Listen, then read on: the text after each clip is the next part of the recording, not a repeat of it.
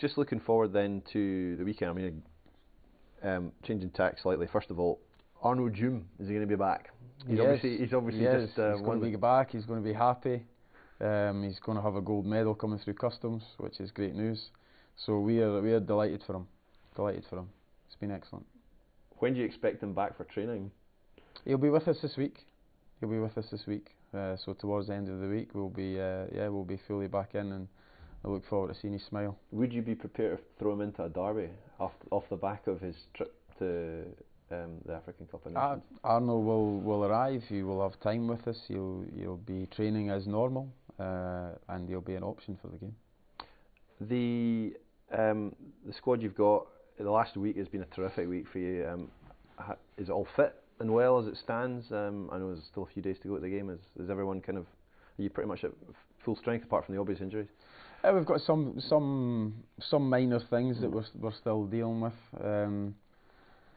But yeah, no, generally nothing has changed drastically. We have to manage some things. We've came through quite a hectic period. You know, I think we've played 5 games in 13 days, and you know, nobody goes through periods like that and feels 100% all the time. So there's always some things that we need to try and manage, and we'll do that. We'll have a clean week, which was something we were looking to having, a clean week to recover fully, to prepare properly, and to do some work which, you know, can serve us into the weeks coming as well. When we interviewed you on January the 31st, that was off the back of the Celtic defeat and just prior to the Rangers game, and there were some pretty hard questions put to you. How would you describe the week since? Another week. Things, you know, on the insides of things and the inside of my mind, things don't change too much.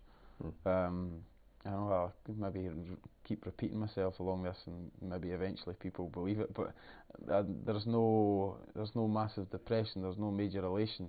We just focus on what we're doing. I'm very, very clear on where we're going and what we want to achieve in the longer term, and we will be fighting every single day to be making steps towards that. Some days things go well, look pretty, and the story is one thing. Sometimes it doesn't go as well and it doesn't look as nice, and the story is another thing. But you know, on the inside of that, you know, my responsibility is to lead where we are going, irrespective of where the stories go on either side, and I'll just be walking down a straight line. Do you sense, though, that the players have gained confidence with the last 2 results? I think what they've had is you know, the rewards that they deserve for a lot of the work that's been put in, and that's important. That's an important feeling to have that, and maybe it does. But you know, my only hesitation to saying that would be that, you know, I didn't see players that were, you know, we weren't lacking confidence anyway. You know, we were okay, we were fine. You know, maybe there's an extra boost, of course, when you receive the rewards for your work. But you know, it wasn't. There was never a point where we were worried about that. Mm-hmm. So, how would you sum up this game on Sunday then against Hibernian? Is this just another game? It's the most important game of our lives. You know, just as we said in the build-up to the game against Motherwell, the next game is the most important game of your life. This is the most important game of our lives, and of course there are added factors in what it means to everyone, and you know, all the backdrop to it. Obviously, the massive history and the direct rivalry, and also maybe the more recent history as well. So there are a lot of things that come into play which feed into the, you know, the emotional size of the game for everyone. But most of that, you know, players and staff and everyone on the inside, we will feel it, and we do feel it, and we respect it, and I fully appreciate it. But the magnitude of that, most of it's for the fans, and we want to play a part in being able to give them a day that they can remember and talk about for years to come. A year ago, the sides met at this stage as well, and there's a few survivors from the Hearts team then, who played in that game, and then in the replay as well. Do you sense that they are extra driven to make up for what happened last season? I don't sense anything like that in this moment. I think, you know, we all recognise that each game is its own thing. We need to be prepared, be focused, train well throughout the week, and you know how we think is the best way of winning, and want to go and do those things. What do you make of Hibernian?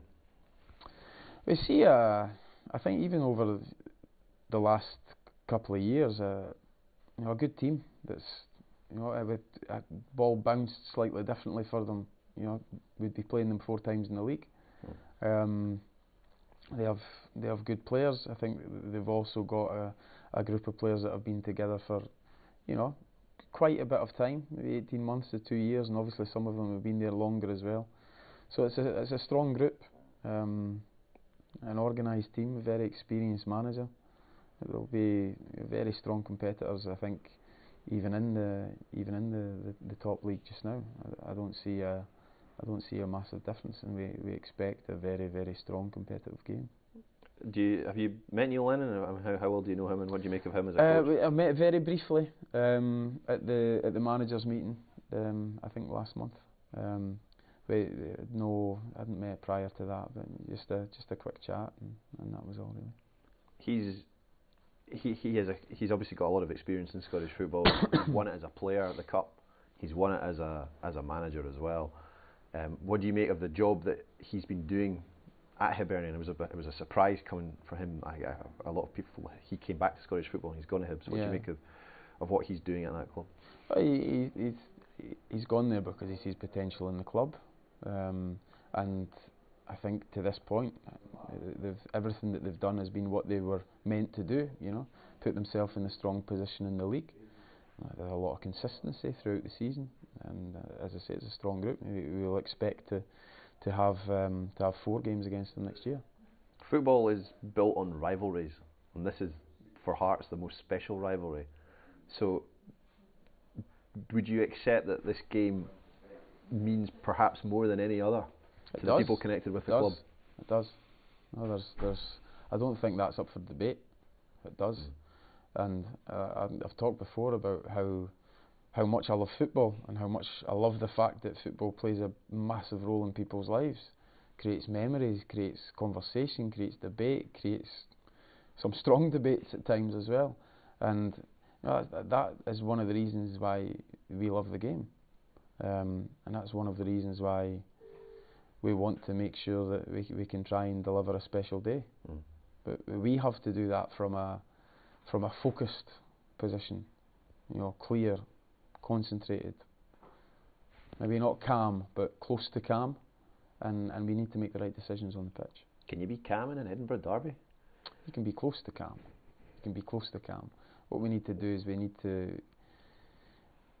to do all of the things that the derby brings, which is fight, and which is passion, and which is determination, all of those things. But we've also got to make the right decisions, because it's a football game as well, and it's one that we want to win very much. What does the Scottish Cup mean to you? The same as any other young boy who's lived their lives kicking the ball against the wall. Scottish Cup final day, often there's the sun out, which maybe makes us remember it more because it's not too common. But no, I feel the same. I feel the massive excitement, love for that day. That long day where it starts on TV early and all that build up, and I feel the same as any other young boy would. Lifting the Scottish Cup as a manager, you've got a long way to go before you get to that stage, but I just want to win the game. Yeah, I just want to win the game. Sunday.